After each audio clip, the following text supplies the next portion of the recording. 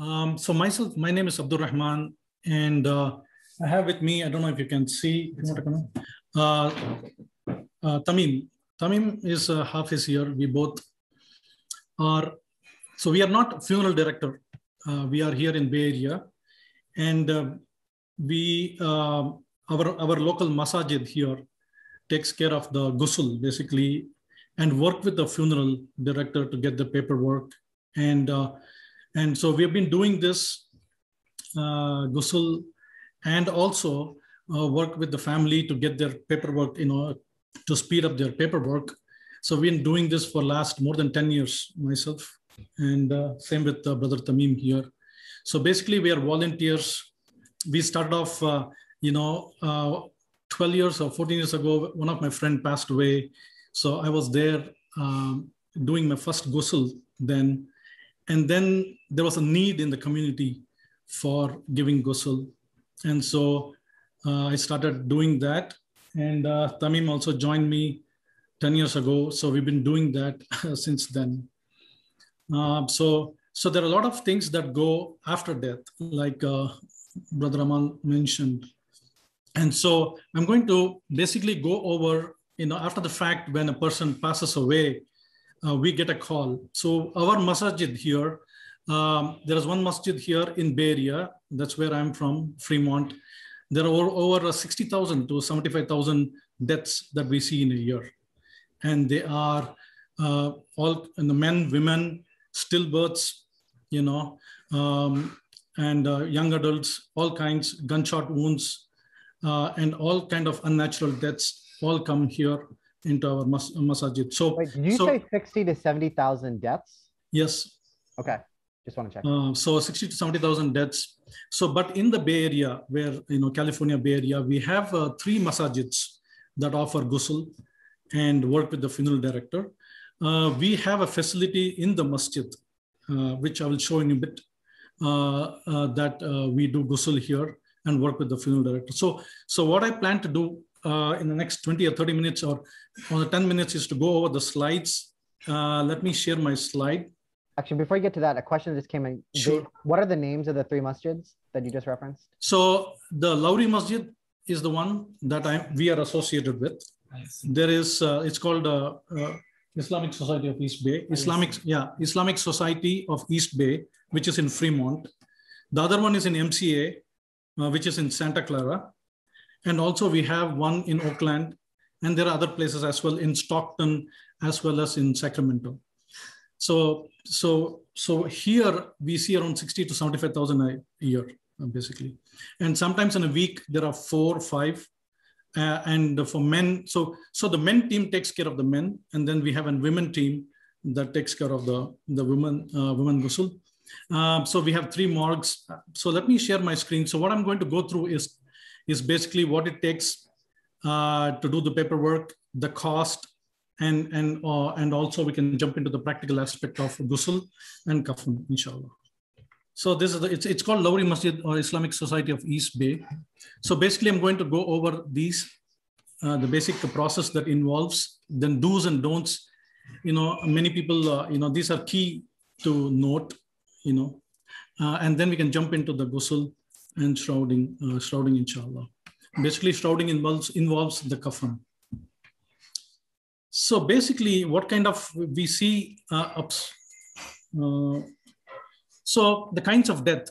Basically, we have natural deaths where the people generally they pass away naturally due to their long life or old age, or some could be due to illness, and they've been in hospital for a long time. So they all fall under natural death, where you need a death certificate eventually.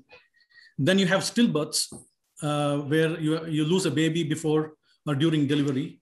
And there are 2 categories under them. One is less than 20 weeks, and then you have the 20 weeks and above. So the one under less than 20 weeks, you don't need a paperwork, basically. For anything about 20 weeks, stillbirth, early, later, or term, you will need a paperwork. And then you have unnatural death, due to accident, gunshot wounds, and all that. So these are the 3 kinds. And to bury an individual, you would need a burial permit. And to get a burial permit, the funeral director would reach out to the doctor, and the doctor is the one who is supposed to state the cause of death. Merely stating, heart attack is not going to give a burial permit. It needs to be an underlying condition that resulted in a heart attack. So these are the three kinds of deaths that we see. And the one under less than 20 weeks, you don't need a paperwork. And sometimes in the hospitals, the Christians or anyone, they send it to the incinerator. They just, burn them off. But as Muslims, we can ask the hospital to give due to miscarriage, stuff to the family, and they can bury them in their backyard. And this is all, again, these are all these are all what happens here in California, and it can vary from state to state. So, and real quick, so to get a death certificate, that's usually something that the hospital or the funeral home provides, right? Yeah, it comes from the county. So basically, on the day of the death, you get a burial permit. 2 weeks after, the death certificate will be mailed. Gotcha. So that's what happens. So the key things here, do's and don'ts, this couple of things that I've listed here, and it's very critical to know. Unnatural deaths, as soon as, unnatural deaths could be car accidents, or gunshot wounds, any kind of an unnatural death. It could also be at home. A person is suffering from high blood pressure for many years, and then one night they pass away. So the first thing that you're supposed to do is call 911. And as soon as the police arrives, the first thing they're going to do is they're going to send the deceased to the coroners. And this is where we need to be careful. If you know that a person has been suffering high blood pressure for a very long time, you want to immediately reach out to a doctor and get him involved right away, and make sure that the police doesn't send the deceased to the coroner's office. So those are the things which you have to keep an eye on. Or if a person is suffering for a long time, you need to make sure that your medical records are updated all the time. You are in touch with the doctors all the time. So in case of any unnatural death, you are there to call your doctor and prevent that individual being taken to the coroners. Because as soon as it goes to a coroner, they're going to do an autopsy, and that's what you don't want to do. So we have to be very careful when in case of any unnatural deaths, you don't want the deceased to be sent to the coroners. So that's very important.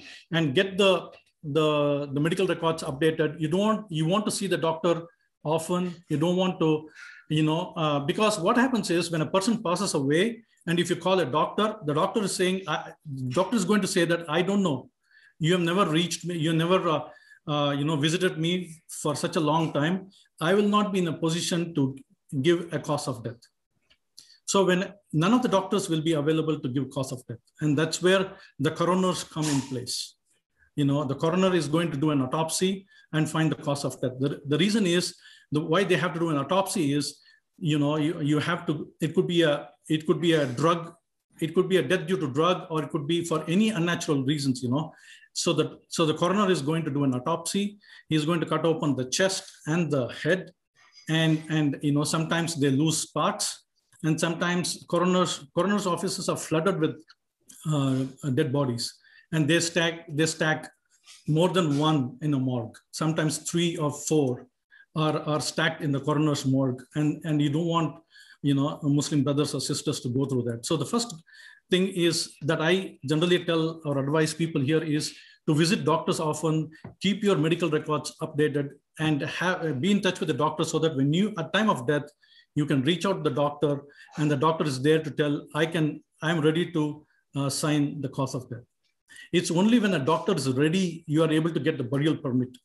And it's only with the burial permit, you are able to bury the deceased. So it's very important to get the medical records updated. If the parents are alone, I suggest not to leave them alone. I have seen parents who have passed 3 days ago, just because no one is there to take care. He passed away alone in his home. And it's 3 days later, a son or a daughter comes in to find out that he's already passed away. So never to leave parents alone. And like, brother Rami mentioned, we, even in Bay Area, we don't have any elderly homes, or any care facilities where elderly can be taken care. So if you have an elderly parents, it's safe to keep them with you, and never to leave them alone. And then students, On that note, especially making your house or whatever house your parents are staying in slip proof. So like having rubber mats on the floor, railings, easy to get around. Like that's super, super, super important because floors can get wet. It's very easy to slip. And it's always important to make sure that those safety things are implemented as well. True. And then in Bay Area, we see a lot of students, Uber drivers. They are on job, working 24 hours, night shifts, day shifts, and they go through accidents and they get, some have heart attacks. And what happens if you don't have any information with you? They are going to send it out to any other, Christian churches or any contacts that these hospitals or coroners that they have them. They send these Muslims there to cremate them. So students and Uber drivers, many of them, key thing is keep someone informed where you're going, what you have something written down, have it in your wallet. That way they can reach your friends and family, and then a proper Muslim burial can happen. And then the last one, the important thing is, request comes all the time. I want to, transport them to India, Pakistan, or Bangladesh, or a different state, just because their other dear ones are buried there. The one key thing that's important here is embalming. So when you ship or transport any deceased, embalming is required. Embalming is basically, it's a process where they take out all the fluids from your body and put in formaldehyde, fill it up with formaldehyde, which prevents decaying of the deceased. And so, and also these formaldehydes are very, cancerous, water soluble. So you don't want that to happen. You don't want your body to go through all those go through this embalming process, which is against, even our scholars here, ulama, they keep telling you don't need to transport anything, just, bury them at the place of, in the place of death. You don't have to ship them to any other place or any other state. So these are key things that I wanted to bring to the attention, are the ones to remember, do's and don'ts. The next one I have here is the basic process here. So as soon as the funeral home or me gets an information about a deceased person, we get all the information. The funeral home is going to send a transportation to either a coroner's home or a hospital to pick the deceased and bring them to the masjid. And while the deceased is in the masjid, the funeral home is going to contact your doctor. So it's very important to have the doctor in the loop, because and to also let him know that he's going to get a call from the funeral home. If you don't have your doctor ready, the janazah, the ghusl cannot happen the same day. It'll have to be postponed. You have to put the deceased in the morgue for a couple of days. So you want to make sure the doctor is always on the picture and he's notified. And this way, the ghusl can happen and the janazah can happen on the same day. So here in Bay Area, we make it a point. If it comes at 8 in the morning, night, we do it on the same day till 1. So it's very key to have the doctor in loop. If doctor is on surgery, on vacation, now you are not able to get the burial permit and we can't do ghusl and the deceased can't be buried. So it's very critical that the doctor is informed and he should be aware to pick the call from the funeral home, because the key thing is the cause of death. So it's without a cause of death from the doctor certifying, the county or the state cannot issue a burial permit. So it's very important. I was just curious, and I'm not as familiar, but maybe if you know, or even Brother Munir, if you know, are there resources in the community? Because these are big costs and are they're reasonable, but they can be costs. Are there resources that for people can turn to if they can't afford these costs? Does the community have resources to help people? Yeah, all our websites. So all our websites have a link. So I can share the link from our website here in the Bay Area. Right. So as soon as it basically lists, as soon as you hear anyone deceased, you go to our website, funeral service, and you have contact numbers. So we are here, 3 of us, the Imam, myself, always there 24/7 to pick up the calls. And we want to make sure that the janaza, the ghusl happens, and the janaza happens at the very same time, on the same day, and he gets buried. Yeah, and also we do get calls that someone is sick, they're in the last stage. What should we do? And those are the times we quickly, go visit them. And we tell them this is what is needed. Especially, when they are in hospitals, you have all these tubes that are put into your body. We tell them to make sure the nurses there are there to take those out before or after their demise, basically. So those kind of pointers, we let them know. We also have the paperwork, the details for filling up those forms available on the website. And also we have mobile apps where you can fill in those information. And this all happens within 4 hours. As soon as a person calls me and tells me there is a deceased person, it takes 2 hours to transport them to the masjid. And if you know ahead of time, we tell them, make sure the doctor is aware of this if you want to expedite the burial.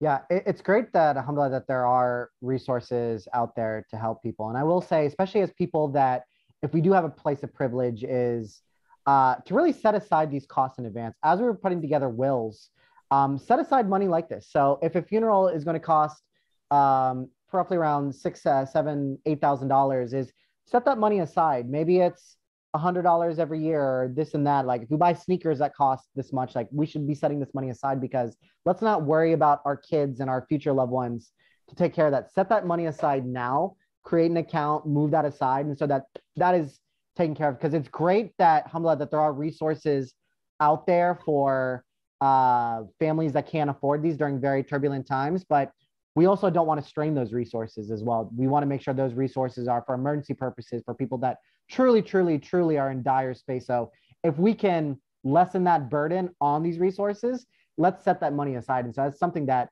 I can't stress enough as well. Yeah, and let me just say, this is Munir, that whenever there is someone, we call it the Indigent Muslim Fund. So the San Ramon Mosque and the MCC in Pleasanton, we both have a joint fund where we cover the cost, and we have a financial kind of a form application, and we ask for cost sharing from the family because it is a limited fund, and we usually do 4 or 5 a month of folks that cannot be buried by, and then MCA has a fund as well. So between the 3 organizations, we're able to cover pretty well, but it is a limited fund. So it's important for folks to have some savings, and we do ask that as well, if you could contribute anything towards the cost, so we're not covered the complete burden of the cost using community funds. Yeah, and we're not here to do a fundraiser today, but yeah, it is important to support initiatives like this, because when families are grieving,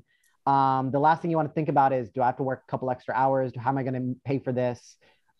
It's really, really, really overwhelming. And so if we are in places of privilege, to not only think about our own funerals, but to help other families make their lives easier, it's definitely something worth considering. And may Allah reward each and every one of you for stepping up, because this is super, super, super difficult for many families. And it's great that there are resources out there to help people.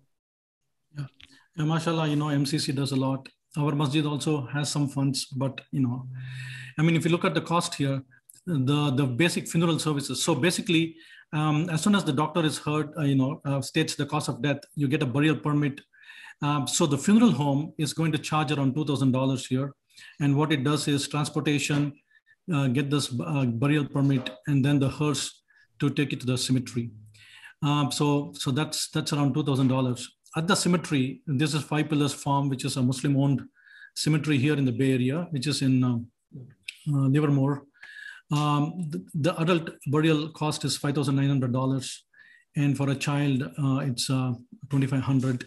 And if it's weekend or a holiday, it's going to be $500 more. Brother Abdul Rahman, a question that just came up, and I think you touched base on it earlier, but if you can spell out a little bit more, what is a funeral home compared to the function at the masjid? Like if I lose a loved one, do I contact the funeral home? What role does the funeral home play? And what role does people like yourself and the masjid play? Yeah, exactly. So that's a good question. So here, the funeral home is not exposed at all. It's always the masjid. So the first call that comes is the masjid from the link. And there are 3 contact numbers or 4 contact numbers, and the call comes to us first. And the family don't even have to worry about the funeral home at all. All they have to do is give us the information, or there's a mobile app, just fill that information, and the rest, we make sure, the funeral home is on top of it. We make sure the transportation is happening within 2 hours, and we make sure the ghusl happens at the masjid. So all that happens in the masjid is coordination and a ghusl facility. By the way, the MCA masjid does have a funeral director. So sometimes we work with the MCA masjid in Santa Clara to get the burial permit. But other than that, the family, all they have to do is work with the imam or the volunteers, and the website is there to update them as well. And they also get emails, So basically, our Lowry Masjid has a ghusl facility, and that's what happens in our masjid, and we coordinate with the funeral home. At the end of the day, they pay us. We pay the funeral home $2,000. We give them the invoice as well. As far as the cemetery is concerned, the individual has to pay the cemetery directly. And here, it's going to be a cashier's check or a cash. No check. So cemetery, they directly take the cashier check and pay the cemetery 5 pillars, and it's going to be for $5,000. A question that came up is, can you post a link in the chat to everyone for the website you mentioned and the phone number to contact? Sure. So basically here, the cost is $7,900 to $8,400 if it's a weekend, and for a child, it's almost $5,000. So what it basically takes in the cemetery, right? What basically takes, what are the costs that goes into that 5,900? From what I am aware of is basically here in California, every grave, if you see the picture here, grave liner. So every grave has a grave liner. But in this picture, right, the top part is not going to be there. It's just from this part all the way to the bottom where you will see the mud. So you see it's just an outliner, and then there is a top cover. All these are made of concrete. So this is laid on every grave just because of the law in California, because of the earthquakes and stuff like that. So those are mandatory ones. The grave sites itself cost $2,000 per site here. And the rest of the $3,900 goes to this grave liner, endowment fee, the lid, the marker. So every grave has a marker, just name and the date. And then the opening and the closing of the grave cost. So they all cost $3,900. And then you have, so these are the main 2 costs. Most of the time, right, here in Bay Area, we use only a cardboard carrier, which is free, to carry the deceased with the coffin inside. So so this is also called casket, but this is not lowered with the deceased. So we just take the deceased person and lower him onto the grave. We don't use any other casket. But recently, I've seen people using, like Brother Hanif, who makes caskets. I've seen 2 or 3 lately, where some families demand that they want their dear ones to be buried in a wooden casket, which is around $500. It could be it varies state by state. Actually, in New Jersey, the law requires people to be buried in a box, and that's the only reason why people are placed in a box. So it's super simple. Yeah, that's correct here as well. Actually, there are couple of cemeteries like the Lone Tree and a couple of other, they mandate them to be in the wooden caskets. So, but whereas with 5 pillars, which is a Muslim-run cemetery, there is no such requirement. So all we do is carry the deceased after coffin into the cardboard box, and then we take them near the grave, lift the body, and place him inside the grave. So this is the basic coffin, which I will go into the practical part in a bit. Basically, for men, we use 3 pieces of unstitched cloth. One is like a shirt, kameez, and one is a izar, like a lungi. And then for those who don't know what a coffin is, can you explain what the shrouding of it is? Okay. Yeah, this is basically we shroud after the ghusl, after the body bath. We shroud every deceased one with the. So the sunnah is the 3 pieces of unstitched cloth, and this is just a. So one has a slit here. There's a back that it's like a shirt. There's a back part and the front part with a slit for the neck, and then there is the biggest piece, which is at the bottom, and then you have one for the trouser side. The izar. So these are the basic things. And this is the facility at our masjid. If you look at here, this is Lowry Masjid in Fremont, Islamic Society of East Bay. So we have a facility of 3 mosques here. So at any point of time, we have seen many times 3 deceased, and we do 3 janazas in a day at a time. And then we have this one. Sometime for a large person, we use these to lift and lower. And basically, this is the table where we, where we lay the deceased and do the ghusl. So basically, this is the table. There's a hole, and there are these lines to let the water run through at the end of it and get into the sink. And you have water, and these have vents, ventilation, and the rooms are kept clean. So. And after every ghusl, we have someone come in, and it costs $150. So sometimes we also ask, the masjid also asks a donation, at least $150, just because it takes that much to clean up, after every ghusl. So this is the basic picture. So that's all I have at this point. There's a couple questions. Yeah, again, if you can post obviously in a little bit, if you can post the link to the website you mentioned, the phone number. Somebody asked about, is there a place in the Livermore Cemetery dedicated for Muslims, or are all religions? Well, that is dedicated to Muslims. And there are many other cemeteries which are Christian runs. They have a portion of the cemeteries which are Muslim ones. So there's a designated area within that, which is Muslim ones. And obviously those will cost more. And it can go to $3,000 more. It could be even $14,000. We are talking about $8,500 here. That could be around $14,000. So there is also one in Sacramento, which is 2.5 hours away from the Bay Area, up north. That is also a Muslim-owned cemetery, and that is a little bit cheaper because it's out of the Bay Area. And for the local people there, it's cheaper as well. But for people from the Bay Area, it's going to cost a bit more. So what we plan next is, so as soon as a deceased comes in, we prepare him for the ghusl. So there are 2 aspects to it. The ghusl is basically washing. So every deceased is given a ghusl to purify him, and then they are shrouded, and then they are put in the cardboard casket, and then after Zohar, the janaza prayer is led, and then they are taken by the hearse to the cemetery. So if we are ready, then we can jump into the ghusl as well as the washing as well as the shrouding. Let's do that. In the meantime, Brother Munir, if you can send that, I think you accidentally sent those links to just the panelists. Can you send that to everybody in the chat? If you just select where it says to everyone, you can send those links. Those are great resources. Thanks. Sorry, I have this video presentation as well as I could post. So Munir, is it from the Lowry Masjid or?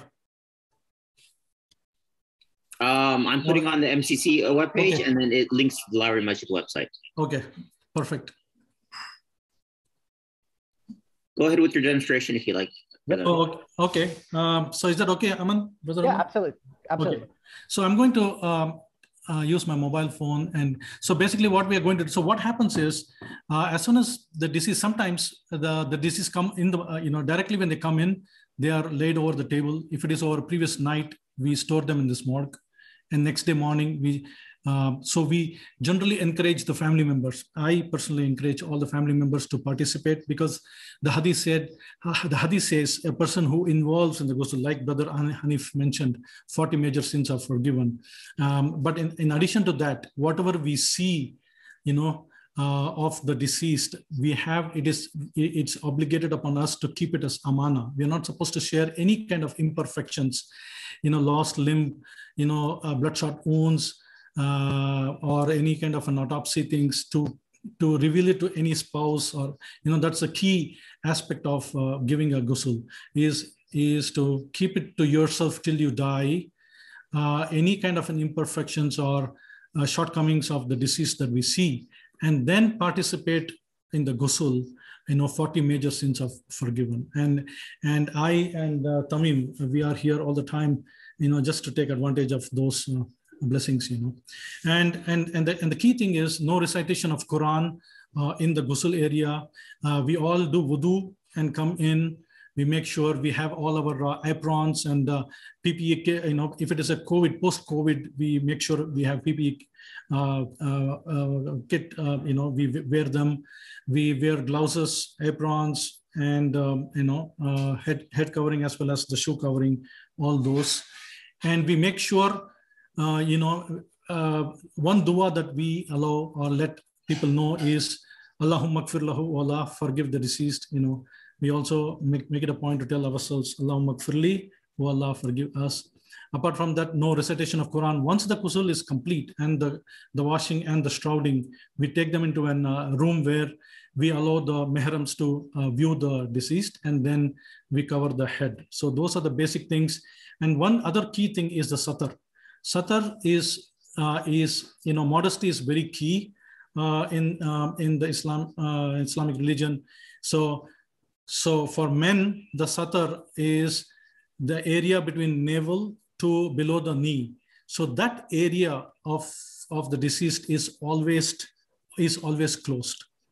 Anything we do under the hood, under the covers of that area from the start to finish. So the first thing what we do is, if it is hospital, it's going to be a hospital bag. If it's a COVID case, it's going to be a double bag.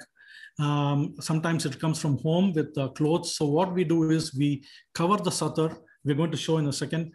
Cover the satar and undo all the clothes. And also we make it a point, if we can remove any kind of wearables like watch, rings that are easily removable, we do that. Some people have the teeth sets. If there is no rigor mortis set in, and if it is easy to take out the false teeth, we take that as well. So those are a couple of key things. We don't let anyone cut nails or cut hair, none of those sort, and all these things removables, only if it is easily retrievable or taken out. If it is not, we leave it.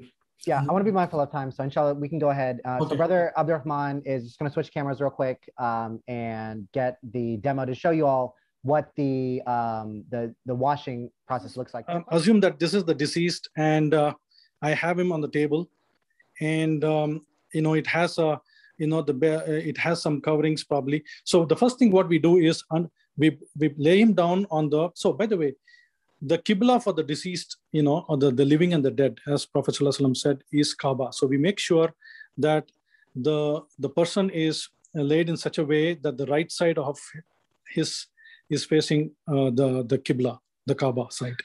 So that's we make it a point. And then before starting ghusl, we make an intention of giving ghusl to the Mayyit or the deceased to purify him and to also fulfill the obligation as well as according to the Sunnah and for the sake of Allah.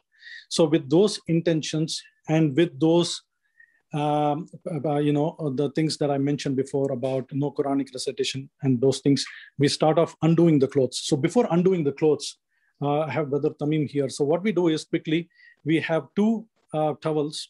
We just lay down 2 towels. There's another one as well. So we make sure, like I said, the satar. Satar is the area between the navel and below the knee. So that area we make sure is covered all the time. And so one vertically. Yeah, that's it. So this way, one horizontally. So we make sure the satar is covered, and basically we undo the clothes. What we do is basically unzip, if it is a hospital bag or any kind of a thing, what we do is unzip everything. If you need, we turn him on his left or right, make sure each and everything is taken out of the deceased with the satar covered. We also make it a point, any kind of tubes, tubings, we take the consent. I mean, we ask the family members if they can take it out on our behalf, because we are no experts here while doing ghusl. That's why we tell, if they are in the hospital, to take out all those tubes and stuff away after they're deceased to the hospital. So we undo the clothes, any kind of patches, bed sores. If it is very hard to take it out, we let it stay there. But any kind of a thing like a bandage or anything, we make it a point to take it out with all this. And one key thing is, again, when we have the satar covered, whatever we do, we make sure that we don't gaze at the private parts of the individual at no point of time. All the time we have our gaze down, and we start off with this.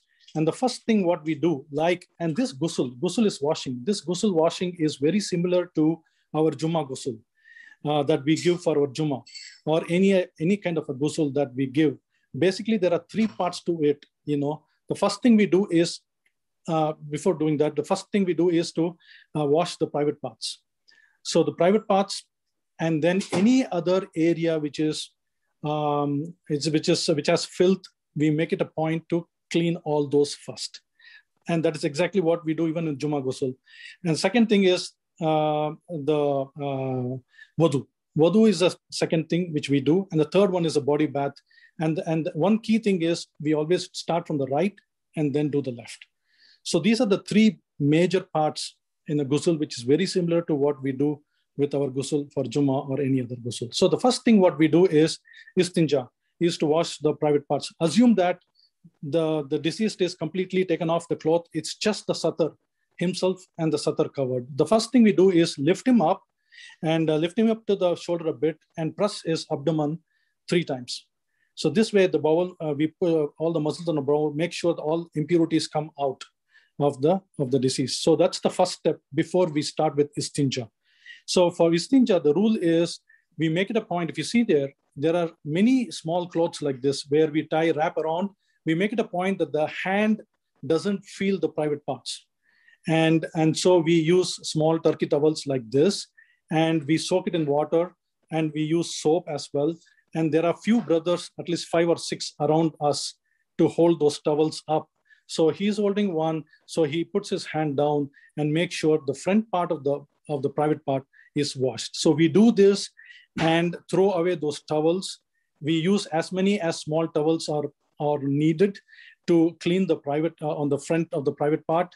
And also I make it a point to make sure that the groin area, because these are the hard areas, make sure that those areas are also washed and cleaned until they feel good about this. Now, as soon as the top part and the groin is done, we tilt him or the deceased to the left, so that the right side of the private area from the back is cleaned. So you turn him, you move the towels a bit to the other side so that you are not able to see the private parts. Now you lift one of the leg here, so you have some clearance. So you reach out under the satar to wash the back side of the private part. So we make sure we do that. We again throw away as many small clothes we need, throw away. And the same thing, he will come over this side, or if I'm on this side, I make it a point to do it from the back side from this side. So this way, both the front and also once the back side of the private part is cleaned up, I make it a point also make sure that the lower back and other hard areas are also cleaned. So at this point, the first step after pressing the abdomen, the istinja, it will be complete.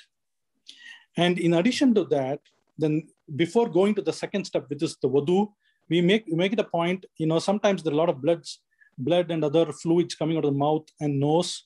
and stuff like that. So we make it a point to use a cotton swab to just clean up all those nasal. So we just take a, so the brother here has a cotton. So he will wet it up with a cotton and just clean up the nose, the left side of the nostril, the right side of the nostril, take out any blood or any of those that is there on the face, the ears as well. And sometimes because of the rigor mortis, you can't open the mouth wide. So we also make it a point to just swab, use a cotton swab to wipe the lips as well and the teeth as well. So those are the part of the istinja where the, you know, all the dirt is cleaned up. So that's number one. Now comes the wudu. The second part is the wudu. So we start with the right. We just wash the palms, the right palm 3 times and the left palm 3 times. The faraid of wudu is done. Basically, the faraid of wudu is washing the face 3 times between earlobe to earlobe, from the top to the bottom of the beard, every nook and corner of the face 3 times. Then we do the right arm till the, so let's go and do it. So we're going to do, take water, and we want to make sure the water doesn't go into the nostrils, into the body. So sometimes we cover the nose with our palm, and then we make sure that, 3 times the face is washed. So that's the taking care of the wudu, the face part, which is the faraid. And then we make sure the kilal of the fingers, all the fingers, between the fingers are washed 3 times, all the way to the elbow, below the elbow of the right. So always we start with the right and then we go to the left. So we started the face with the right, and then we go to the left side of the hand all the way to the elbow 3 times. And the water we use is lukewarm water. So it's similar to what we take shower with. We feel good about the water. So we make it a point that it is a mixed hot and cold. And so it is good for the, so once that is done, the masa of the head is done. So we make sure the masa of the head is 1 time is enough for this. So, and some people can also extend it to go all the way to the ears. And finally, we come to the leg, ankle. We again kilal of the fingers from the right. So the sunnah way is from the right side, and you go all the way to the left side. So you do the kilal of the fingers and also wash the ankles 3 times, and same thing with the right leg and same thing with the left leg. So this basically completes the second part. So after istinja, we are done with the third one is we have to, so now if you want to change, before doing the wudu, if this gets dirty, we change them. Now we go to the final, giving a bath. All we do is 3 times a water bath. We start, before giving a bath, we make sure we close the nose and the ears. We plug it in with the cotton. We also cover the mouth and also the ears. And then we start with the body bath. The body bath basically is the right side. You have right side body bath 3 times, and with the hand under the arms, everything. Then we turn him around and give a bath on the back side, on the right side. And then we do the same thing with the left, and we complete the left. So this basically, and after this, we press the abdomen once again. The wudu is not necessary after that. We do that again. That completes. And the last is with the camphor. We have camphor is some kind of an aromatic stuff that we put in the water, and we run through him 3 times, and that completes the ghusl. All that completes the ghusl. And basically what we use is some kind of a camphor here tablets. We just crush them and put it in the water. It gives that aromatic. So this completes the washing, and we now dry him up. So once we dry him up, we go to the kafan. So is that okay now to go to the kafan part, Rahman? Or... Yeah, we got about 2 or 3 minutes left. I want to give time. There's a couple of questions that came in, but yeah, if you want to. Okay. So what we're going to do is, like I said, there are 3 pieces of clothes. There's a big one. There's a small one. That's a small one. So there are 3 big. There are going to be 3 big cloths. Not this one. Other one. Okay, this is a big one. Okay. So we lay out the bigger cloth. So like I said, it's an unstitched piece of cloth. 3 big cloths. So we just lay out the top one, and then we have the trouser part. Sorry. Trouser, that one. So you can see the slit here. Can you show the slit? Yeah. So if you see here, basically, there's a slit here, and that's where the head is going to come. There's the top part of the of the shirt, and then you have the izar. So I think we're almost done. We'll just place the mannequin here, and we'll just wrap him around. Just put it quickly.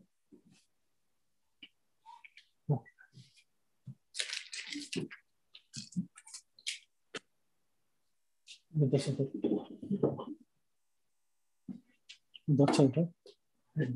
And I know we're covering a lot today, by the way. We will be sharing this recording as well as additional resources. We know there's so much to talk about and things to take away from this. And so, yes, we will gladly send each and every one of you. So once it is dried up, once we are dried up, with the satar is still covered, So you see here the head, the shirt, the top part of the shirt, which is, the kameez that comes on top.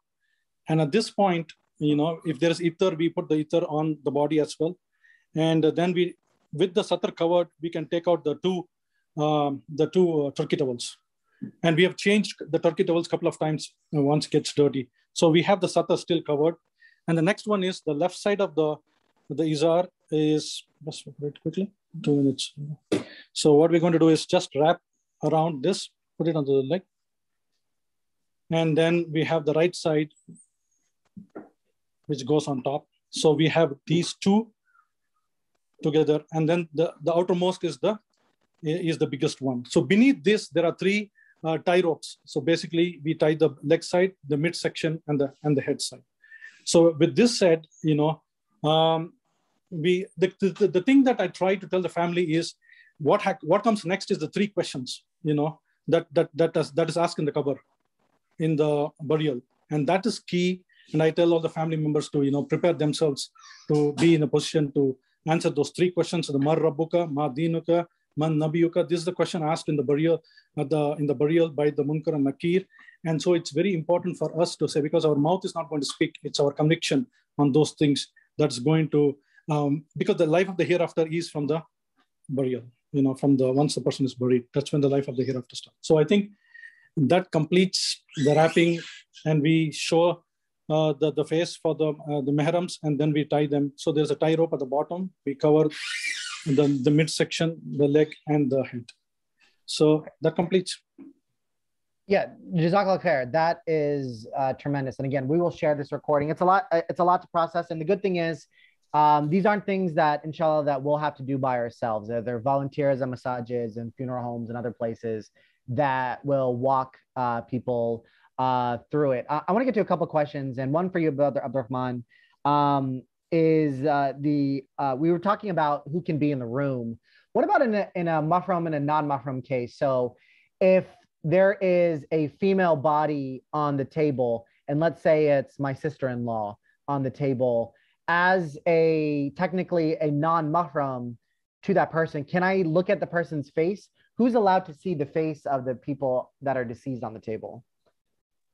Yeah, after the shrouding, right? After the shrouding, the mehrams are allowed to see, but it's a decision of the family. If you ask a scholar, they're going to say it's not allowed for non-mehram to see, but for ultimately it's the family's call there. Some are there to, get their video started to share with someone out in a different part of the world and stuff like that. So we tell them after this is to, it's safe not to, show to Gair Mehram, it's because it's about the individual who passed away. He wants to make a safe transition into the qabr, into the hereafter, because he's waiting to, go through the bliss, the bliss of the grave, and all those things. And he doesn't want something like this to not happen. But the call is ultimately the families.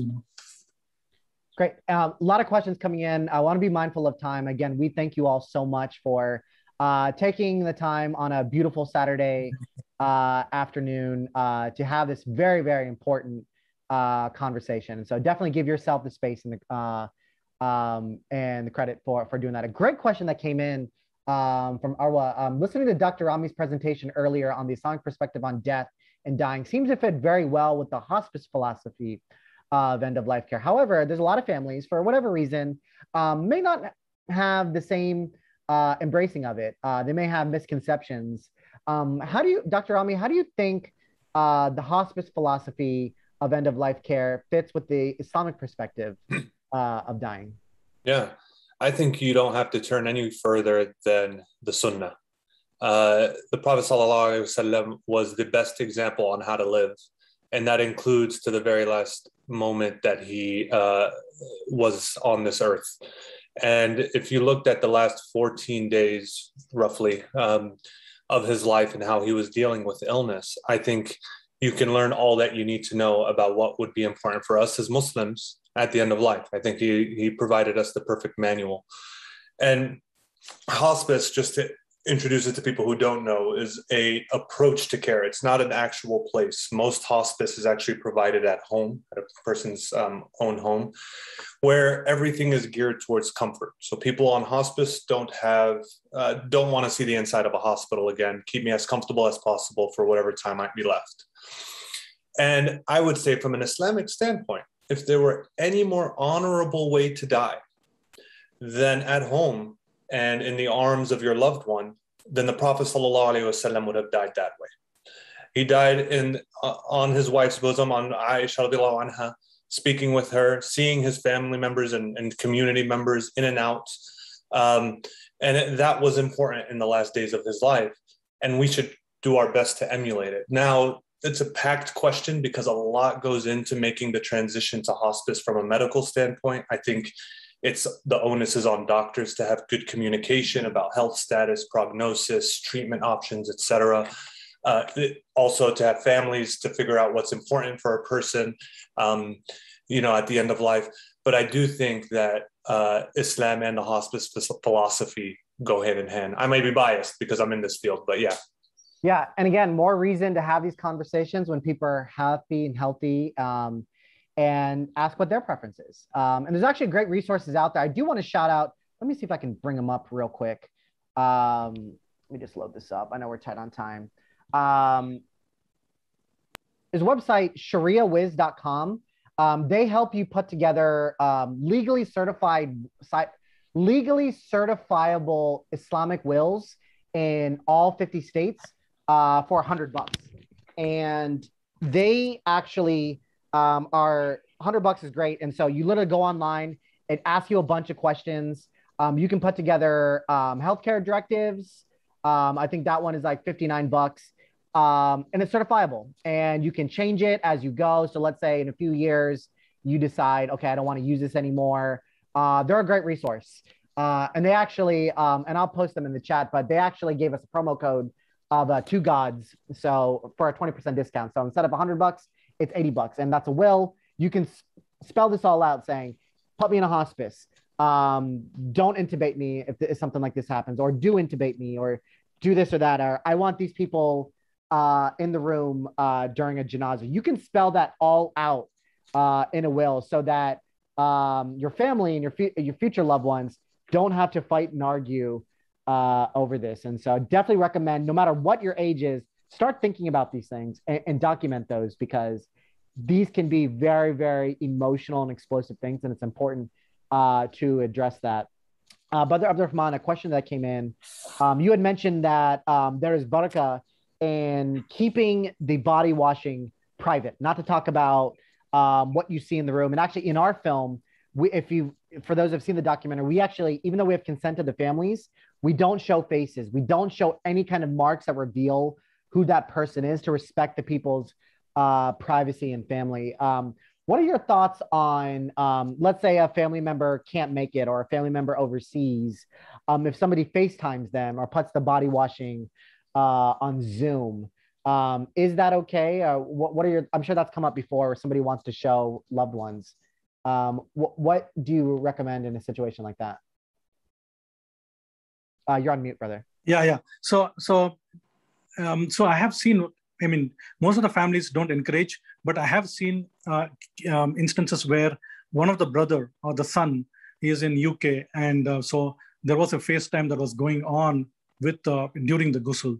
So except for the immediate family members who are away, and it is son of the, a son who is away from home, I've seen. Otherwise, in most of the cases, we don't encourage FaceTime or anything within, external set of people. But most of the time, it's just the immediate families, the son the father, the brother, or the immediate family members are need to participate, and they are more than happy to not share with anyone. But I have seen instances where, for the other son or the brother who couldn't make it, a FaceTime was allowed. Or it's again the family thing. We tell them it's the family who is going to make the call there.